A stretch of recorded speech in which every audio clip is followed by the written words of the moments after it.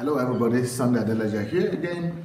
I want to continue to talk to you about the need for research culture in our continent, in our country.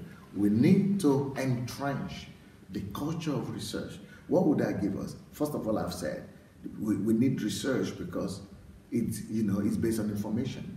And information it helps us to even be informed about the transformation that we need, and information leads to transformation.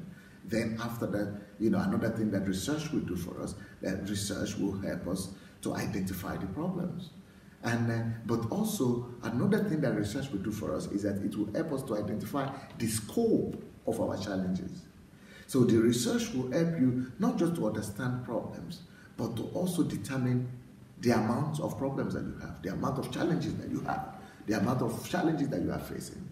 Now, apart from helping us understand how many challenges, what is the scope of our challenges, we need research to also help us to know the parameters of these problems.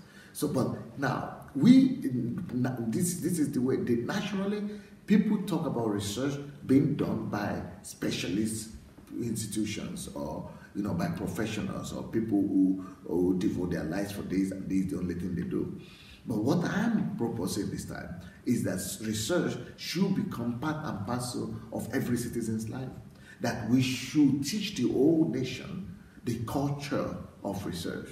Because if we don't teach the culture of research, the whole nation will be dwelling in the culture of superstitions. And superstitious culture doesn't take you anywhere. Superstitious culture brings darkness. Superstitious culture leads to lack of development. Superstitious culture makes you to be backward.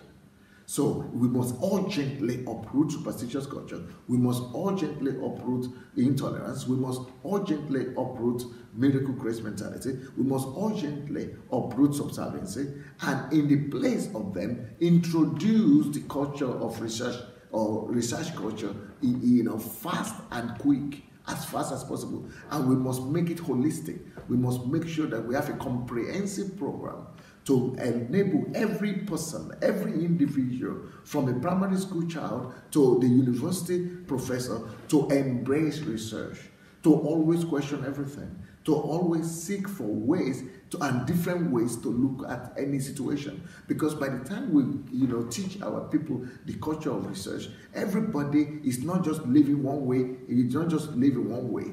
Every child, every young person will be looking at any situation from different perspectives. He's going to have different solutions, different suggestions about resolving any problem. He's going to know that the approach to resolving problems is not just to talk to some elders and repeat what they say or look for their advice, but he's going to base his arguments on facts and statistics and science. And that when people embrace, research culture like this, that they're not just going to fall for anything. They're not just going to embrace any lie and deception. That is one of the most powerful ways to equip a nation and to empower a nation. Because if a nation will be strong in research, they will be strong in knowledge, they will be strong in self-awareness, they will be strong in truth, they will be strong in light, they will be strong in purpose, they will be driven, they will be able to build. They will be able to build industries that they see through their research. They will be able to build companies. They will be able to build factories. They will know how to build factories. They will have the knowledge of how to do this. They will have the skills necessary for growth and development. That is what research culture will do for you. They will know the best practices in every nation. They will be able to bring those solutions. They will not be waiting for government to resolve their problems. They will not be waiting for father or mother to resolve, our parents to resolve their problem. They will not be waiting for the economy to grow. They themselves will be growing the economy, because that's what research does for you. Research equips you with so much knowledge, with so much insight, and with so much know-how. You know how things are fixed. You know what is wrong. You know what to do to fix those things. That is the advantage of research. It helps you not just to have information about the situation, but it helps you to gather the data. It also helps you to identify and correctly define the situation you are facing. It helps you to define the problem properly. It helps you not just to define, but to also determine the scope of the problem.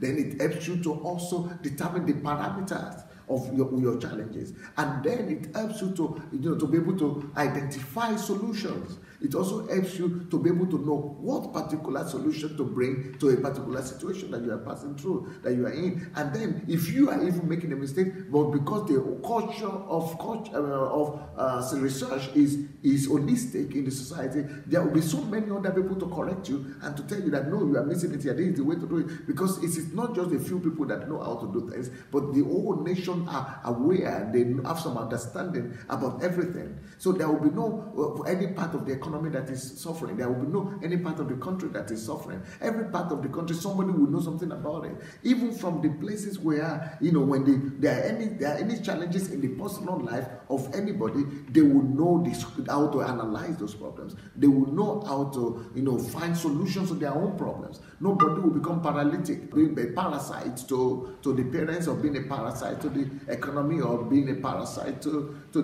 people who are better off in the society. They themselves will become independent, and they will be able to be independent enough and strong enough to be able to look for their own answers and solutions. So it's a beautiful life, the ability to, have to be able to do research. But what is even more powerful than that is the culture of research, to be able to teach the whole nation to do this. Through comprehensive educational programs, through different kind of entertainment, different kind of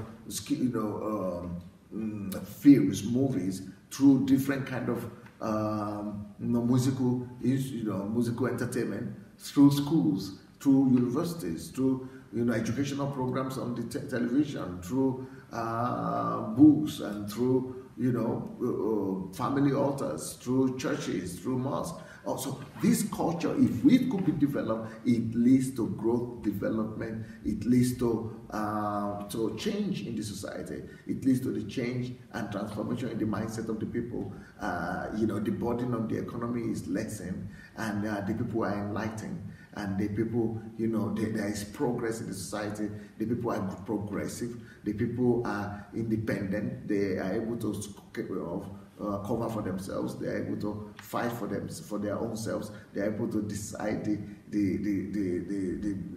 projections of their own lives, and they are not waiting for government to do everything for them. And they that the government will not use all their budget money on trying to do secondary stuff, like finding job for anybody. The people will be finding job for themselves. So the money of the government could be used for infrastructure and for many other things that are necessary. So everything starts with dealing with the people, bringing value systems, and releasing these principles in the whole population, and making sure that we empower our population, our country, our nation by this kind of knowledge. And this is what you will see in Singapore. If you go to Singapore, you will see that they have been able to use this principle of research on the